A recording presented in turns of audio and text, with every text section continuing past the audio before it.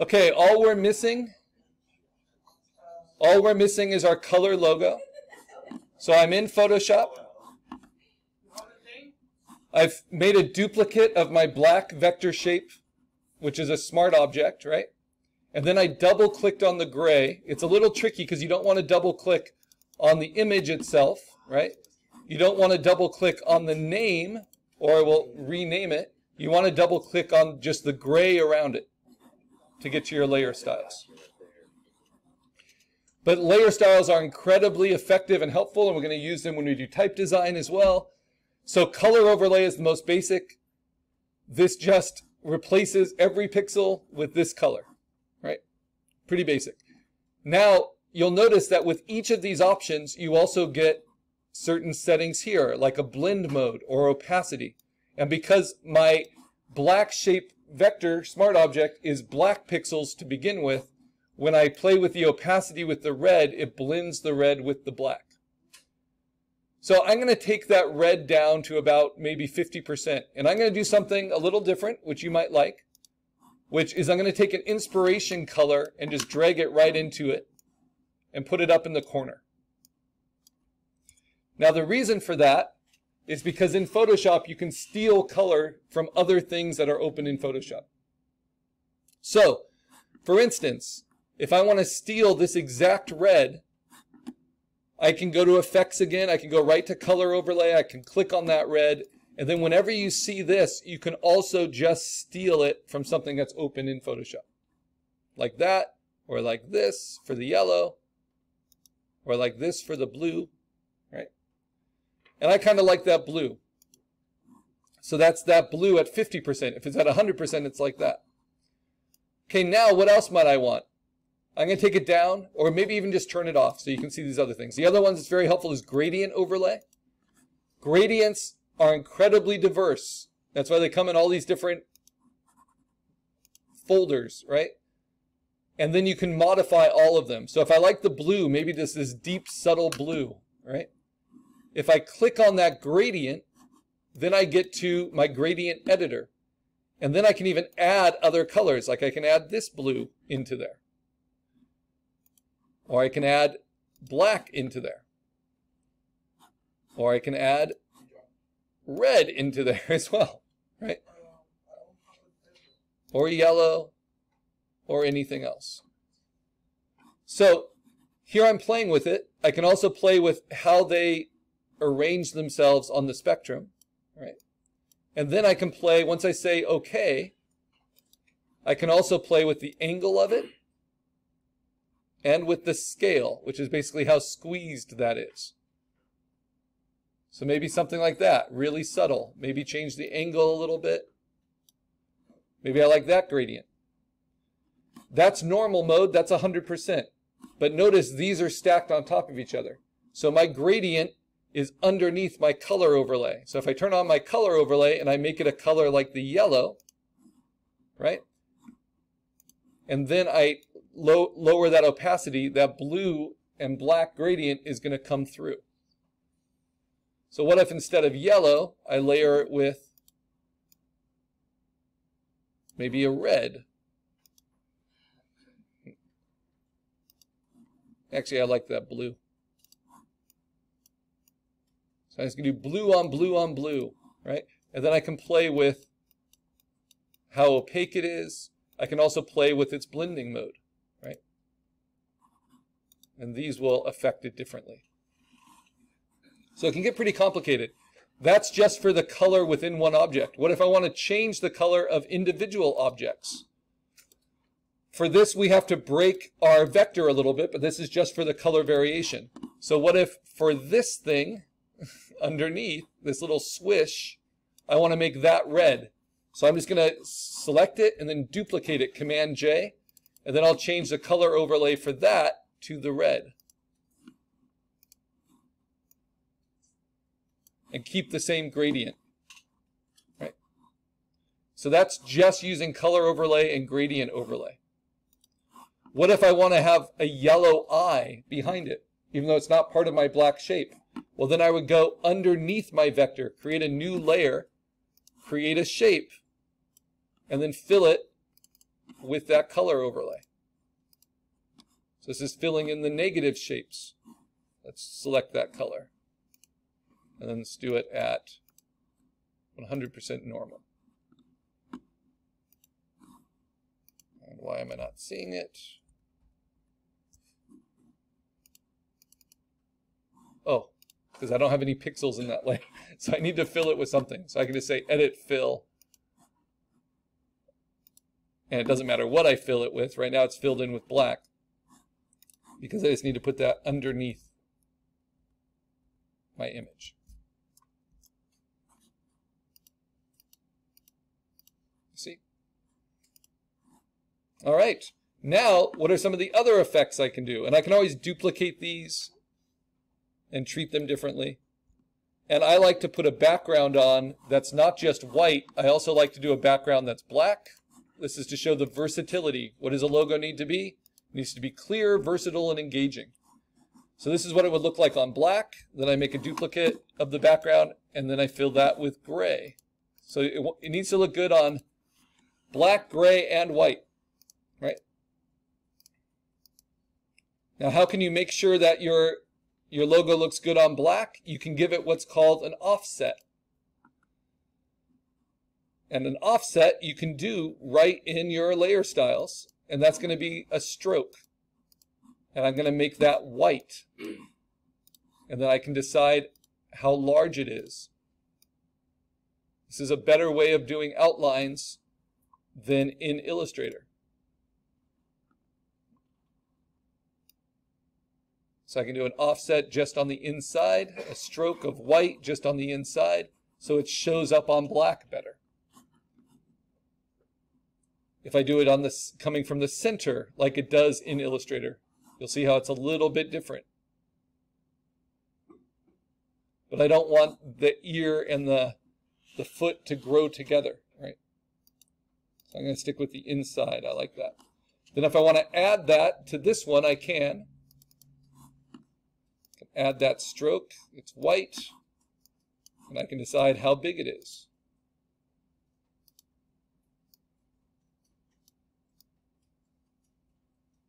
Maybe I want a little bit thinner on that swish underneath. Okay, next there's textures you can play with. There's things like satin and inner glow and inner shadow, and then there's drop shadows, which don't help so much on black but can help on white or gray.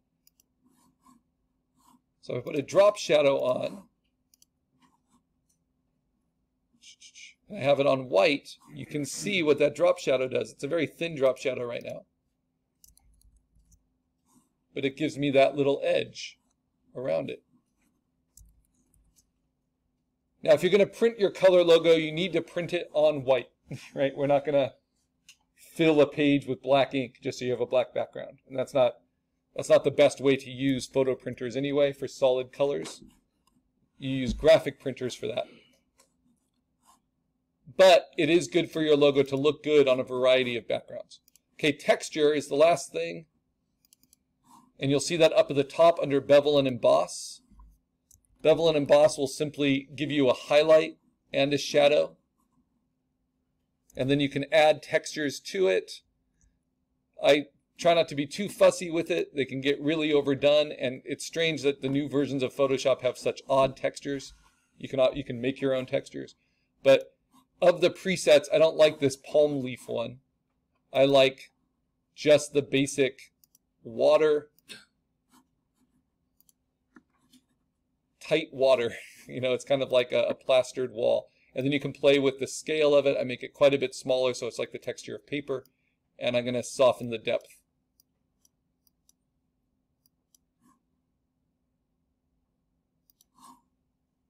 So that just gives a slight texture to it that all prints and keeps it as clean as a vector. So if I'm happy with this as my color solution, then I'm going to save it. And I'm going to save it as not my black shape vector, but now my color vector PSD. So that's to the desktop, and this is also green, because if I want to change the color, this is the file I go to. And then what am I going to do? I'm going to flatten it. I'm going to make it print ready. So I have the option to print this, and I say File, Save As, to the desktop as a TIFF with PR in front of it. Remember, this is color, not black.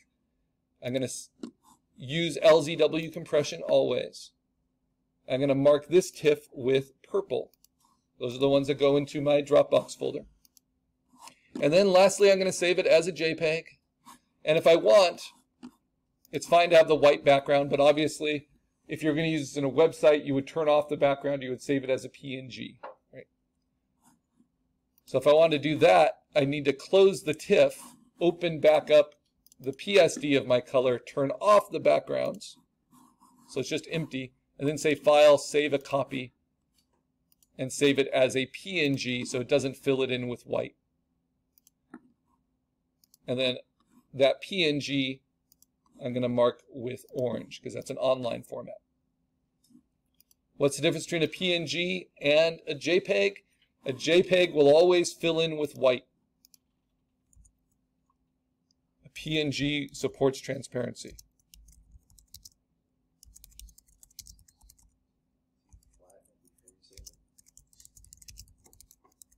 And this was using, you flatten it before you save it as a TIFF. You don't flatten it before you save it as a PSD.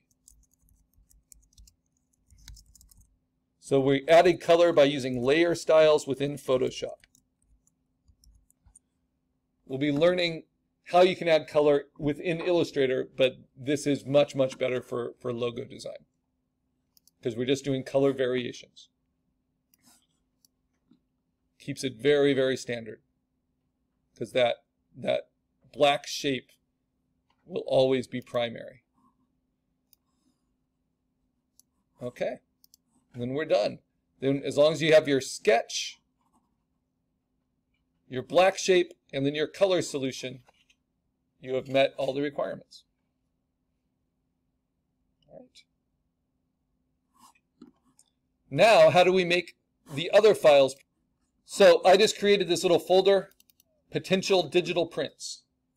And I'm thinking, okay, I know I need to print one of my logos, so I'm going to go ahead and put this one in there. But you know what? I really like my black one too, so maybe I'll do that one instead. So I need to print one of those. And then I need some other assignments. So I go to my folder, which if you haven't organized your folder yet, you need to organize it so you can print, to find your projects. So assignment 1, I'm going to go to my best PSD. So my resubmission PSD, this one. And I want to make this a print ready file. So how can I do that? What I'm going to do is go to the class Dropbox. And you can find that under Canvas, on our Canvas homepage under links, how to log into this. All of you will need to get in today if you haven't already. We click on Digital Art Class Files, click on Flatten TIFF Files to Print, and you find your folder. So I'm going to find mine. And then I've already put this TIFF in there, but that's the old TIFF. Now I have a new TIFF. So let me put that in. Remember, this is for flattened TIFF files. That's why it's called Flatten TIFF Files to Print.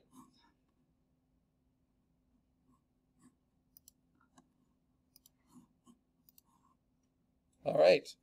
Now, if you look at the Flatten TIFF Files to Print folder, you'll see there are instructions at the end of it. So I'm just going to show you these. These are written instructions for how you can make something print ready. So you open it up. You open up your finished best PSD version in Photoshop. I've done that with assignment 1. Then you're going to flatten the image. You go to Layers, Flatten Image, which is dangerous, right? Okay, now you're going to resize the image to change the physical dimensions of your image to fit comfortably within your mat opening. We're doing 8x10 mats for the midterm. And we want the resolution to be between 300 and 350. So, what do? I'm going to go to Image Size. This is where it gets a little complicated. And when it shows up, I'm going to uncheck for the first time in the class where it says Resample. Because what I'm seeing are what these pixel dimensions give me in terms of its resolution and print quality. So I need this to fit